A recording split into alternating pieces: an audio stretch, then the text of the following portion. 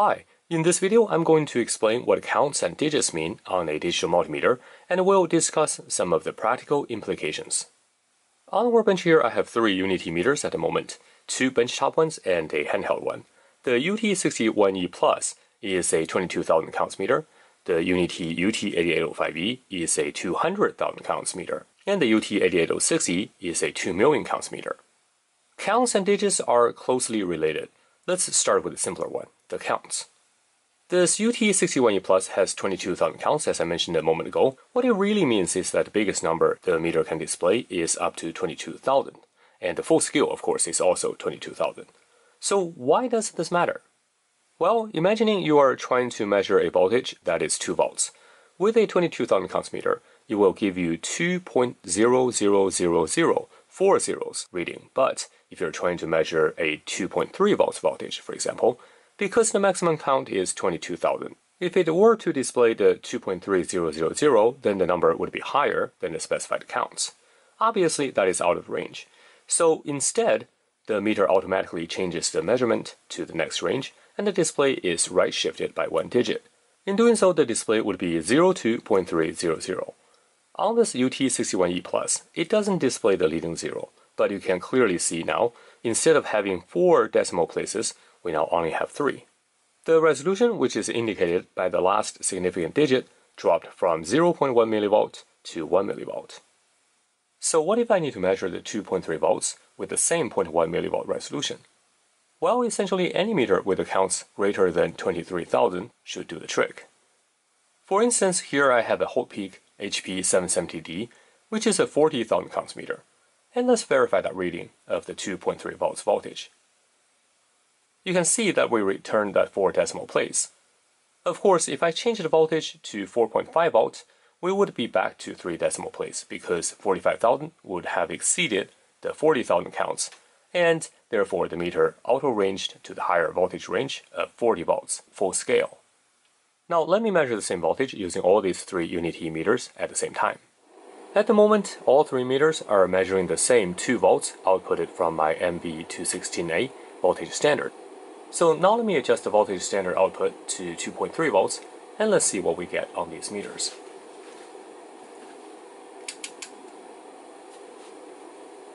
As you can see, all the meters essentially switched to a higher range, therefore we lost 1 digit of resolution. So now on this UT61E Plus we get only 3 digits, and on the 8805E we have 4 digits, and then on the 8806E we have essentially 1, 2, 3, 4, 5 digits after the decimal place. So the counts of a multimeter is pretty easy to grasp. Now let's talk about digits. You often hear about 3.5 digit meter, 4.5 digit meter, so on and so forth. The UT8805E is, for instance, a 5.5 digit meter, and the UT8806E is a 6.5 digit meter. So what is a convention? Well, let's use this 5.5 digit meter as an example. You can see that given the readings here on the screen, we have 5 full digits, 1, 2, 3, 4, 5, and full digits means they can display between 0 and 9. And then we have this leading digit. Currently it's displaying as 1. And the leading digit here can either be 0 or 1, and that is counted as the half digit. Similarly, on the 6.5 digit meter, we have 6 full digits. You can see 1, 2, 3, 4, 5, 6. These digits are all capable of displaying between 0 and 9.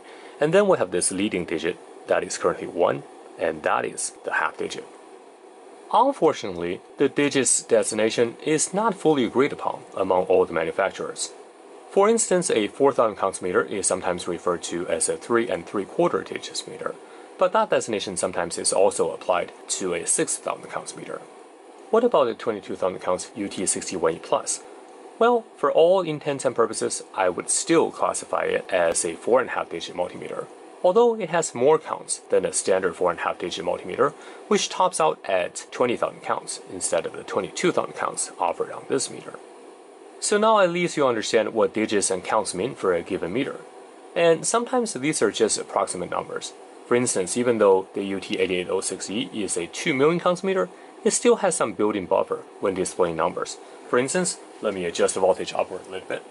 So let me do, let's say, 2.1 volts. So you can see here, in theory, being a 2 million counts meter or a 6.5 digit meter, this would cause it to switch to the 20 volts range. and therefore lose a digit of resolution.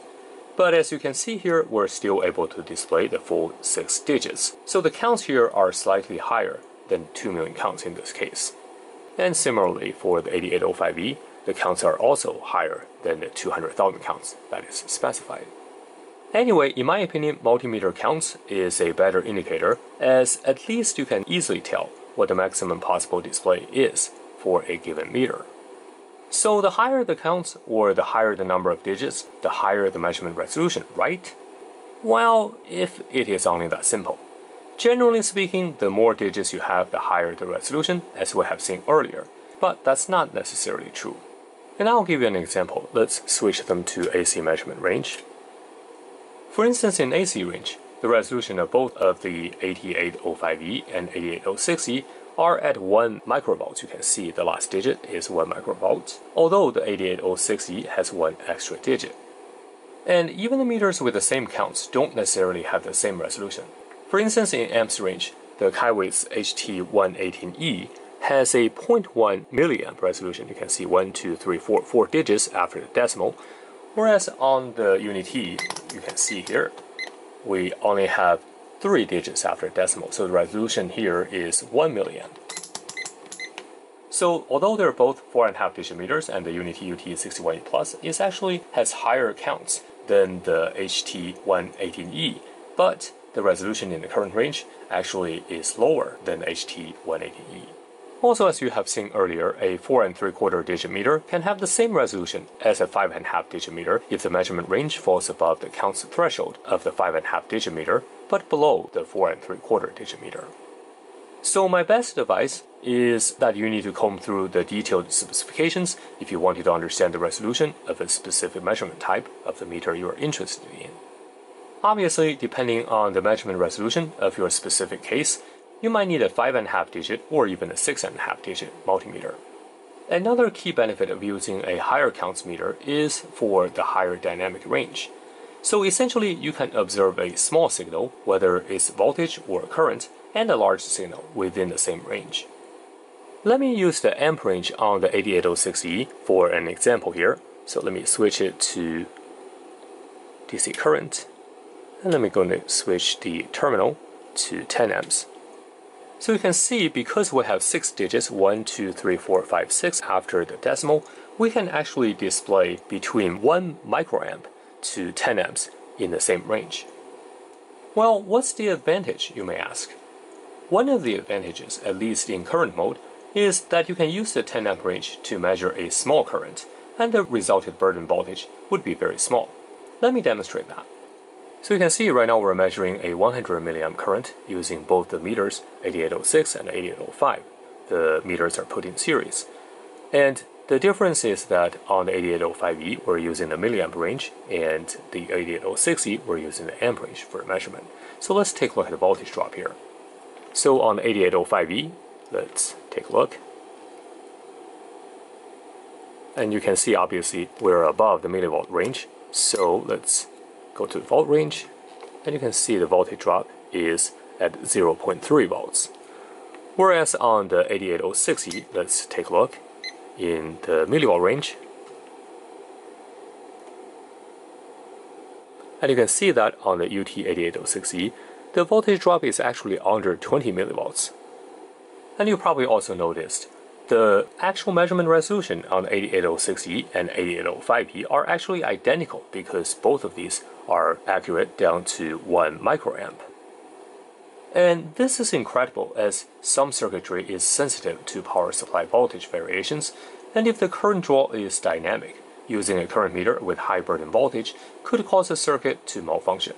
As we demonstrated here, if you use a higher counts meter and measure the same current in the amp range, you can still achieve good resolution while avoiding high burden voltage. And this is possible because of the high dynamic range.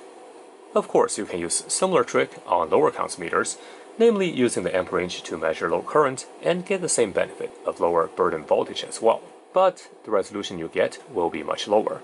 I did a full video on this topic, and I will leave a link to that video in the video description below.